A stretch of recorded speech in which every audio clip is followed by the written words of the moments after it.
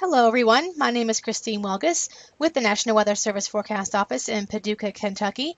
And today's video is going to be a tutorial on how to navigate our webpage, www.weather.gov/PAH, for use during severe weather. Now, there is a lot of information available on our website, and sometimes it can be a little daunting to find exactly what you're needing. So what I'm going to do is kind of highlight a few areas of our website that you may find useful during the next severe weather event. Okay, we're going to break this up into a couple of different parts, taking a look at different aspects of our website. The first section I want to talk about is the very top, the first thing you're probably going to notice when you go to our website. And this is where you're going to see the top news of the day. These are going to be stories that will be interesting to you about weather, about different things that are going on with the Weather Service. And one of the things that we recently added was this recently issued section up here, directly adjacent to the top news of the day banner. And this will be things like storm reports, public information statements, and it is an easy way for you to just quickly click on the link. And in this case, looking at the local storm report that was just issued. And in this particular case, it takes you directly to a site where you can go back several versions of this product. This product is called the Local Storm Report. Anytime we receive reports from spotters or from emergency management agencies, things like that, we type them up and resend them out so that you have an idea of what is going on with the storms that might be heading your way. And it's a quick and easy way to see what might be happening with the storms that may be impacting you at a later time. And you can quickly go back, different versions, and see what has been happening. So that's a quick and easy way to keep up to date with the current weather situation. And again, it's just clicking on the link here next to the top news of the day banner. In addition to that, sometimes we'll link our multimedia briefings that we produce for you up at the top here. But if you don't see any link here at the top news of the day section, you can always click on this last tab here called multimedia briefing, and that will always bring you to the very latest multimedia briefing that we've created if you click on that last tab there. The next section we're going to be talking about is the map in the middle of the page here. And this map can be utilized to take a quick look at what types of advisories, watches, warnings, outlooks are in effect for your immediate area. Now, the one problem with this map is that sometimes if you have multiple products in effect for one specific area, things can get covered up. So the best way to see what is going on for your specific location is to click on the map exactly where you live. So what we're going to click on is very close to our office here at Barkley Regional Airport. And with one click of a button, you are able to get a 7-day forecast, both in graphical format here along the top, and also in text format down here below. But more importantly, under this red area here, in this red box, you will see all the different advisories, watches, and warnings that may be in effect for that specific point. In this case, there's a wind advisory. The hazardous weather outlook has been issued for this area, and there's a short-term forecast.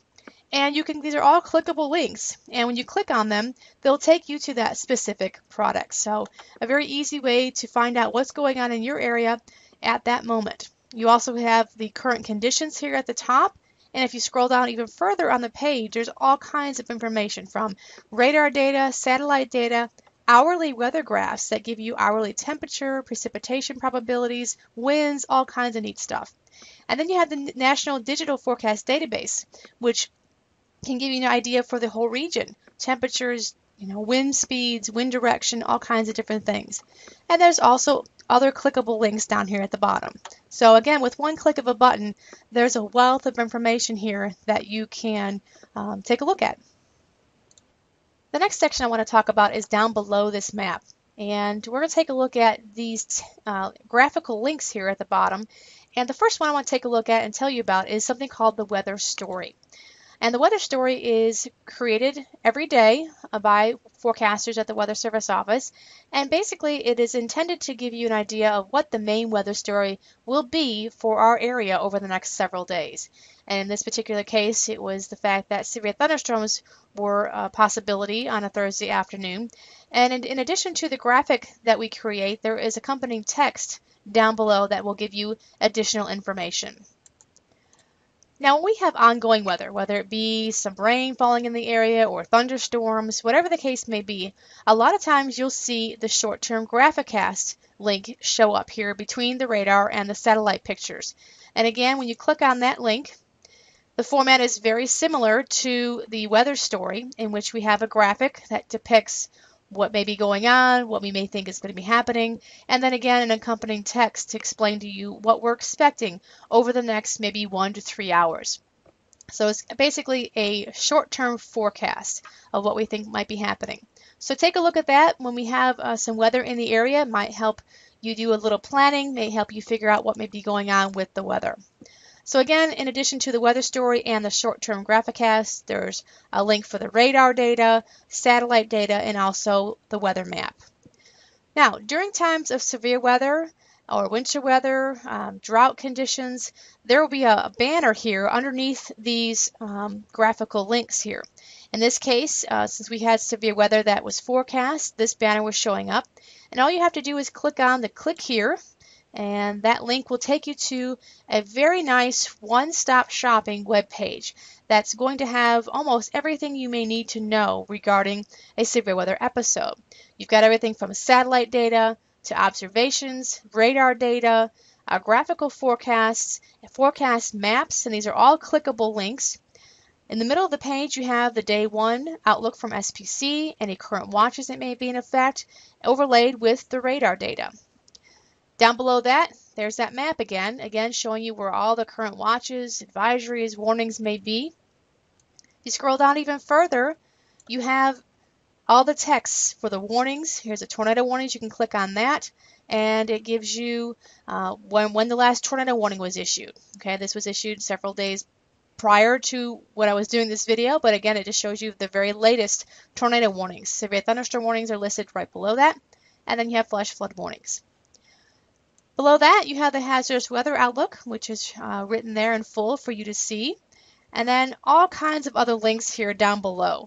And I invite you to go and investigate all of this. There's a lot of information here that's available for your use.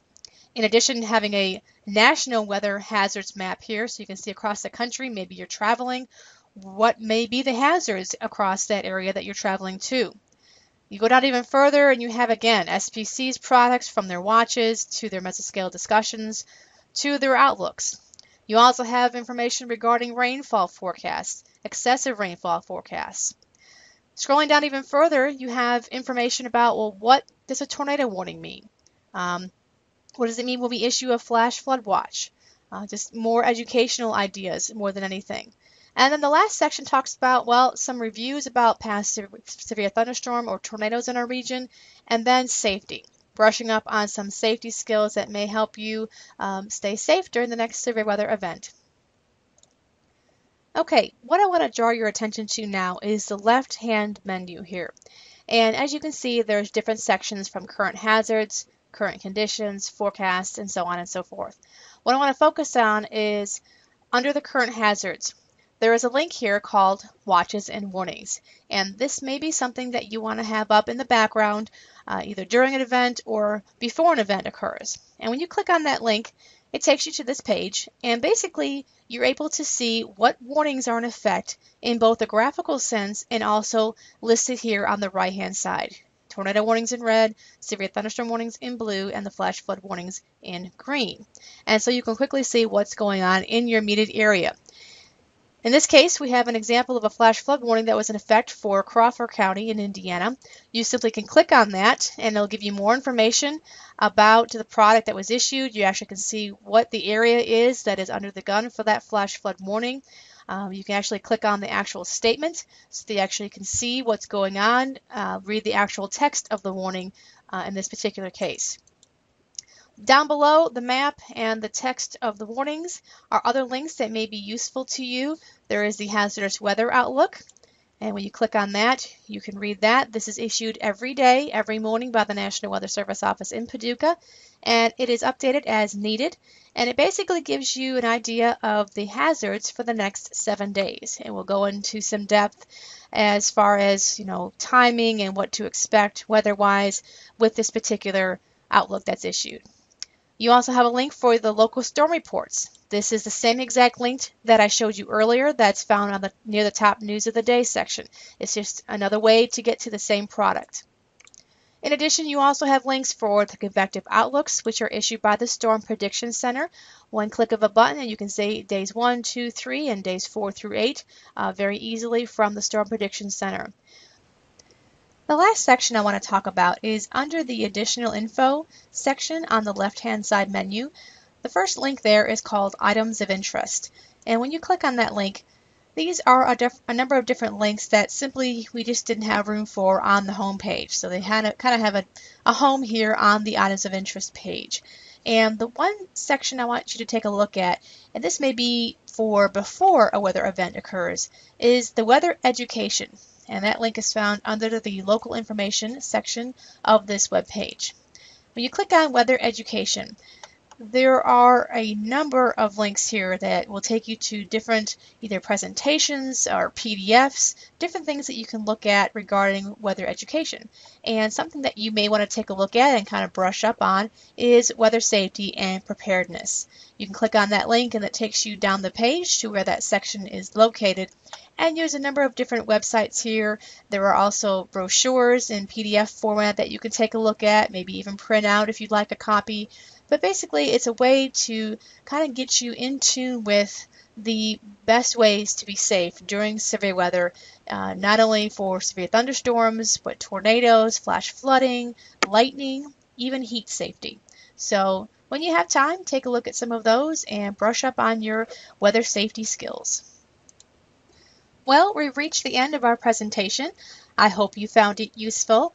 As always, if you have any additional questions, concerns, or comments, please reach us through our email and our phone number, which are both listed on the slide. Thanks for watching and have a great day.